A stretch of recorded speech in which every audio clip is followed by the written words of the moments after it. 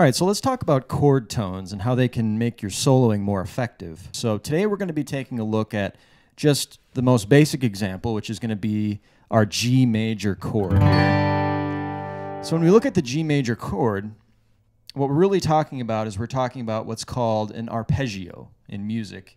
And an arpeggio is simply a name for the chord tones that make up that chord. So let's take a look at the G major arpeggio.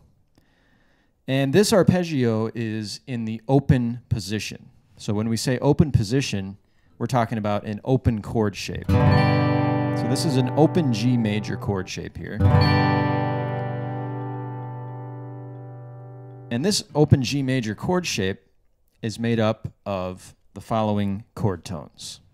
So we have our 3rd fret E, 2nd fret A, open D, open G, which is the root, open B, 3rd fret B, and then 3rd fret high E. So that's your G major arpeggio or your G major chord tones. Those are all of the notes that make up the G major chord.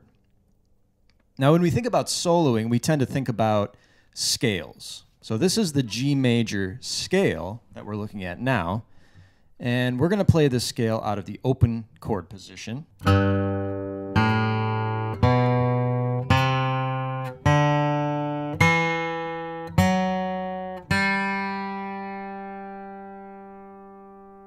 So every scale is going to be made up of 7 notes before it gets back to the root and starts over again. So what's the difference between a G major scale and a G major arpeggio? Well, the G major scale contains notes that are not necessarily in the actual G major chord. They're notes that will work with the G major chord, but not all of them are going to be specifically in the G major chord.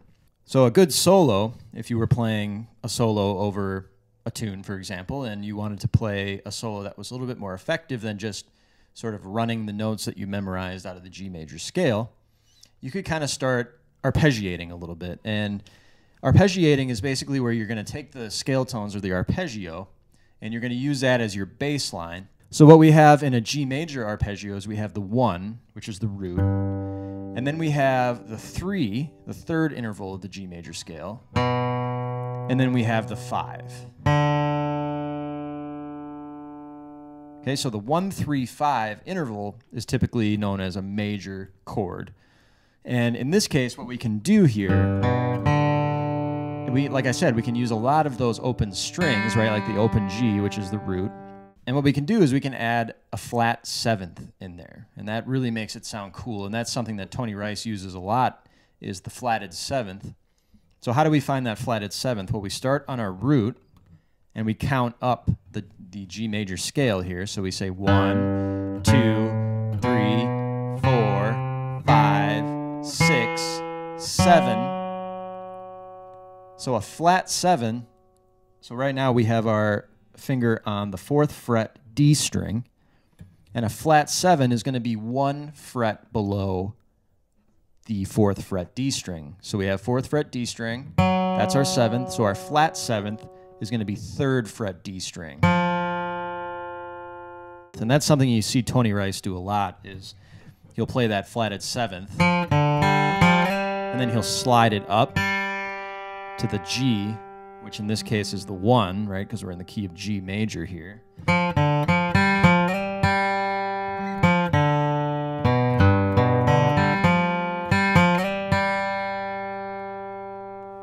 Okay, so you want to be thinking about that when you're soloing. Think about the chord tones, which, like we said, is the 1, the 3, and the 5.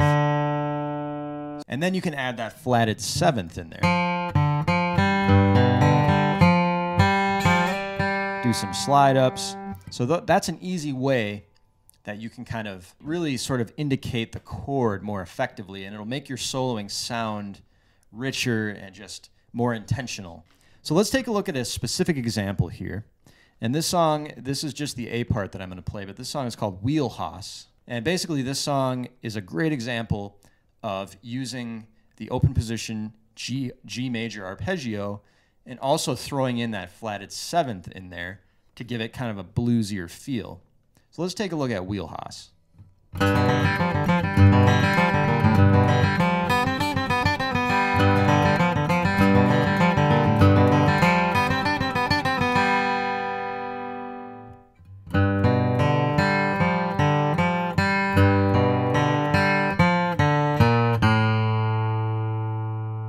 All right, so as you can hear, that is a great example of the G major arpeggio, like we were saying.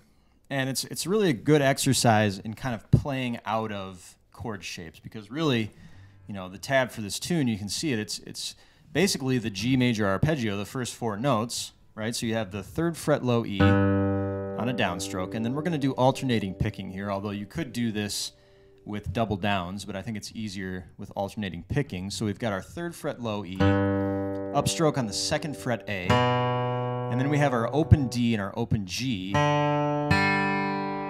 and then right here we have our flatted 7th to open to 3rd fret D again. So that flatted 7th is that 3rd fret D.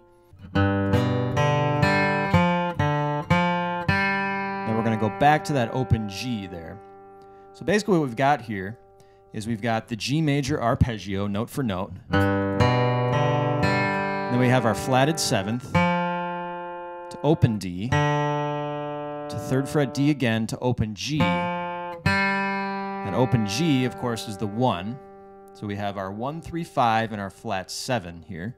So of course we've got the same kind of run again in the second half of measure number 1. We've got our 3rd fret low E, 2nd fret A, open D, open G, our flat 7th, right, our 3rd fret D, and then open D. Now we have our 1st fret A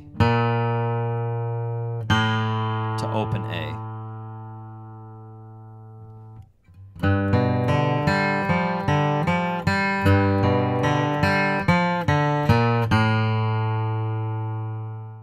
And that 1st fret A, well, what interval would that be, right? So why does that work? Well, we're kind of creating a bluesy sound here, kind of a Tony Rice style sound. And one of the ways that we did that is we added that flatted 7th, remember, that 3rd fret D. And now we're adding in one additional tone here, and what we're adding in is a flatted 3rd.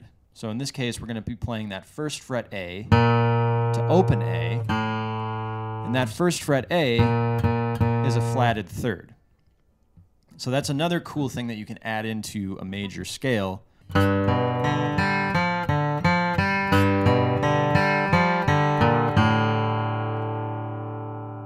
Okay, so after that flatted 3rd to open A, you can see at the beginning of measure number 2, again, we're just going to be starting over that same arpeggio again with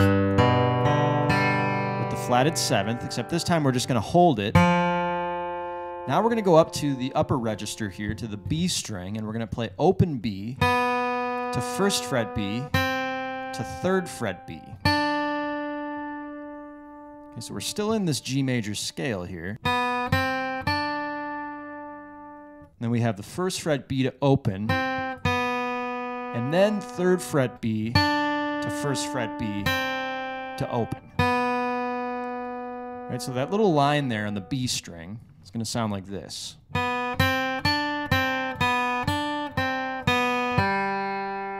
going to end on that open G. Okay, so measure number 2.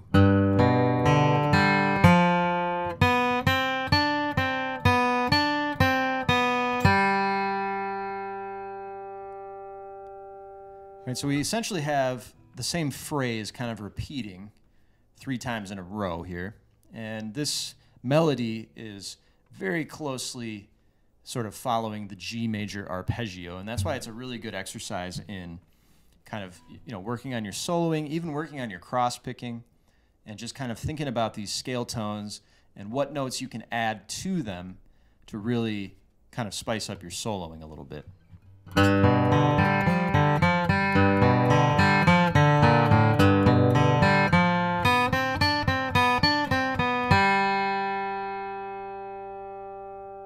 1, 2, 3, 4, 2, 2, 3, 4.